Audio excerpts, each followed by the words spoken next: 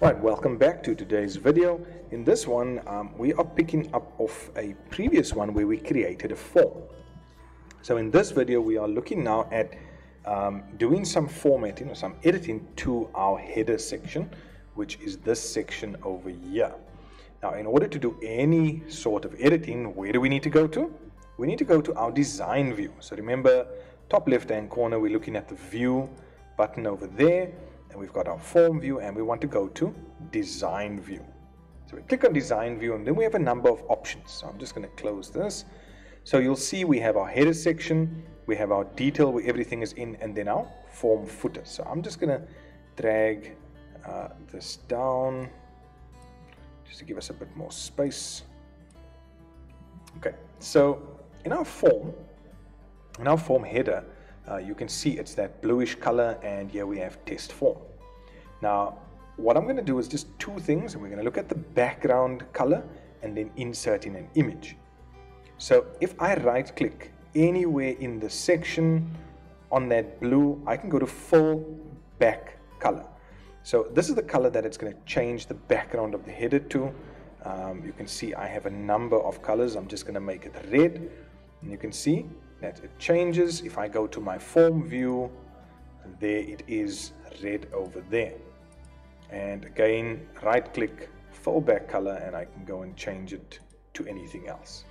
So that's how we change the background color. If I want to test or transform this text, you can see the minute I click on it, I can click inside to say, I'm just going to say this is a picture. And you'll see it's got sort of a wrap text on it. That's why it's moving to the next line. And if I click on the outside, and it does this where you can see it goes this like sort of orangey color, I can click on that, and I can actually drag it around and say that's where I want it to be. And when I go to my form view, that's where it's moved to. Okay, so I can transform that, I can delete that through your control buttons, and I'll maybe go through this in a different video. You can go and add a text box. So you see I just click there. This is in the design tab. Click on that text box, and if I do that, then I can type in some text.